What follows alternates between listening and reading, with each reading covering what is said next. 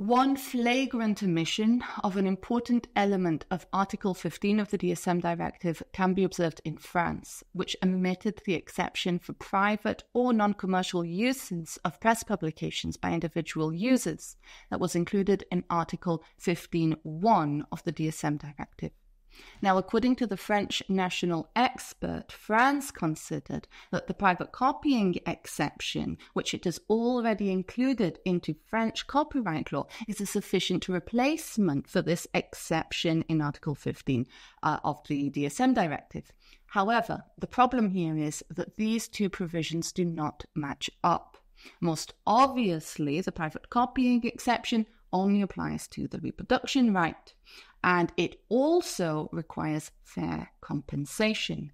In addition, the private copying exception applies in cases where the use is both private and non-commercial. And by contrast, Article 15.2 applies to uses that are either private or non-commercial.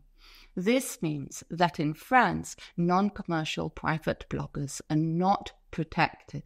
This is contrary to the directive, as is made explicitly clear by recital 55 of the DSM Directive, which states that users should be allowed to share press publications online.